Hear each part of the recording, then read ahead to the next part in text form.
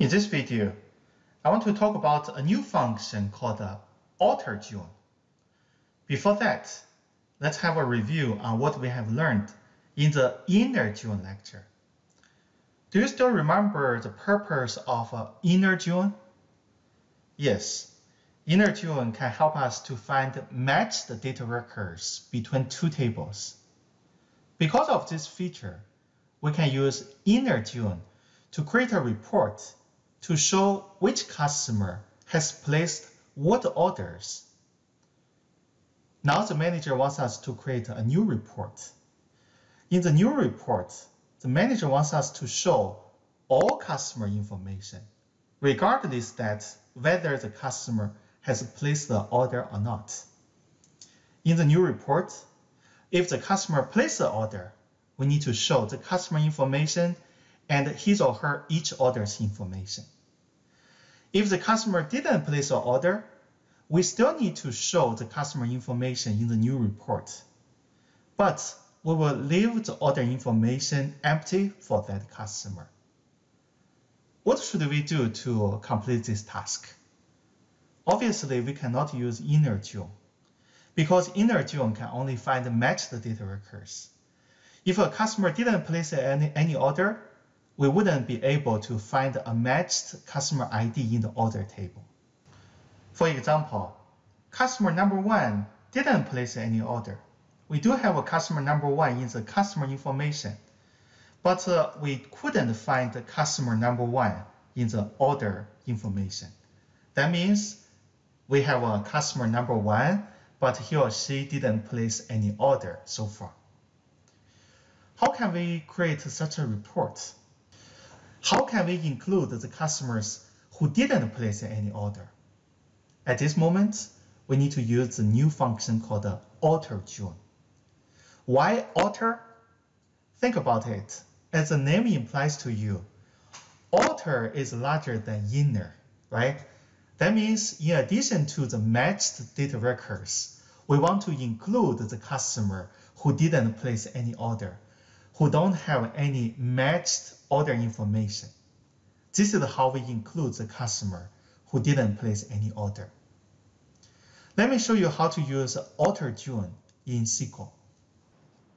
Outer Join is very similar to Inner Join because we want to show customer information, right? So we need to type in select asterisk from customers. Next, we want to use Outer Join to connect customers with orders. Let me type in Outer Join, orders. The purpose of join is to connect two tables, right? Customers table, as you can see here, customers table and orders table. We use the keyword join to connect these two tables. What should be next? The keyword on.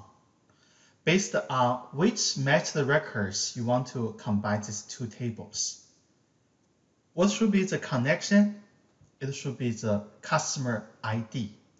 So I need to type in customers.customer ID equals to orders.customer ID, and then semicolon. What this means is, if I have a matched customer ID between two tables, that means a customer has placed an order, right? I will show that customer and his or her each order information. Because we are using Outer Join this time, that means if we couldn't find matched customer ID between two tables, we still need to show all customer information and then leave empty for the order information. Before we execute this query, we need to add one more keyword, that is the keyword left. We need to write left before outer. What does the keyword left means? It refers to the position of the customer's table relative to the keyword join. As you can see, join can connect two tables, right? We can write customers on the left side of the keyword join or the right side of the keyword join. Currently, customers is on the left side of the keyword join relative to the keyword join. That's why we'll use the keyword left. If you write customers on the right side of the keyword join, you have to change the keyword to right. Let me show you. You don't have to use right outer join necessarily, but I just want to show you the example. Let's say I write customers on the right side, right? Outer join customers. Obviously, customers has taken the orders position. We need to write orders on the left side of the outer join. This time, customers, as you can see, is on the right side relative to the keyword join. Then we have to change left to right. Right?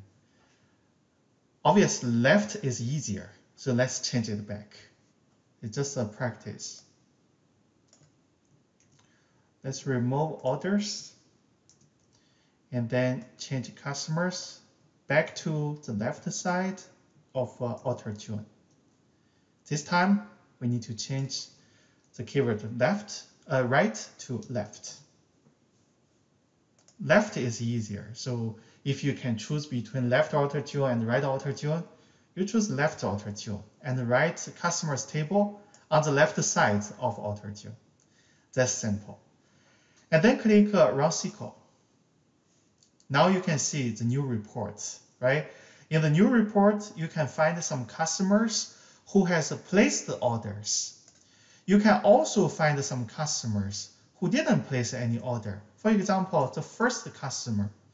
Because we couldn't find a matched customer ID in the order table, for the first customer, we don't show the customer ID.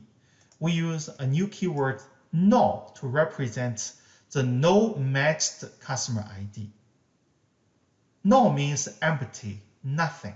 It's a computer science way to see nothing. Also, the customer didn't place any order, so you can see no for all the order-related columns. No means empty. This is how we include the customers who didn't place any order. Also, the keyword no is very useful for us to filter out the customers who didn't place any order. For example, if you are just curious who didn't place any order, you just want to show the customers who didn't place any order. How would you do that? You can change the main query a little bit. You can add where, right? Where order ID is, the keyword is no. What this means is, as long as the order information is empty, is no, we will select those customers. This is what the where order ID is no means. Let's click Run Sql. Now you can see all customers who didn't place any order. This is how you use Outer Join.